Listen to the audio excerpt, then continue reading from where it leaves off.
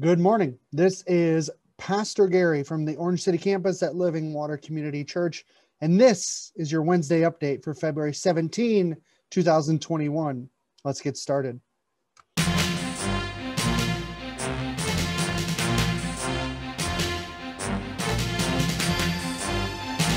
On the national calendar day, February 17 is worth noting because it is considered National Acts of Random Kindness Day.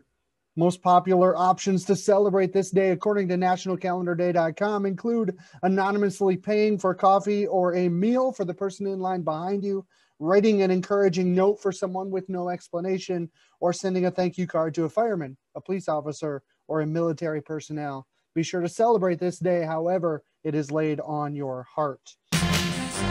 On the larger church calendar for February 17, today begins the season of Lent with an observance day called Ash Wednesday. Typically, ashes are used to symbolize death and resurrection, of course, reminding us of the death and resurrection of Jesus Christ.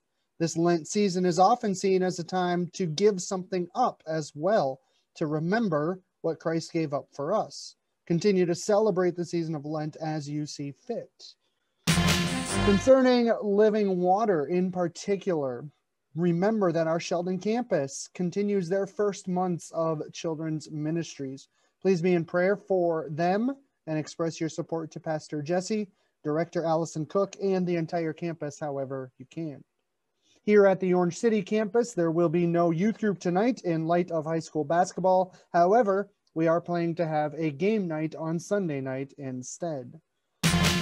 A beanbag tournament is scheduled for Friday, February 26th. You are able to sign up for that event by contacting Danny Koiken at the email address below.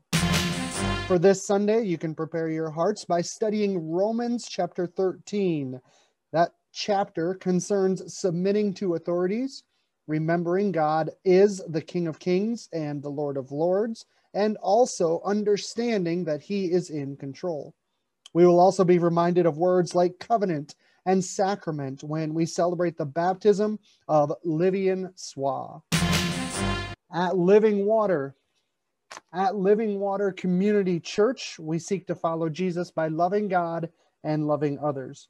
Jesus gave those two commandments when questioned what were the most important commandments. And so as a church, we believe that everything we do, everything we ask, everything we say, everything we think can be guided by those two commandments.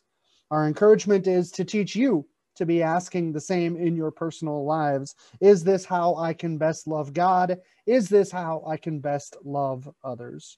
Until Sunday, grace and peace to you.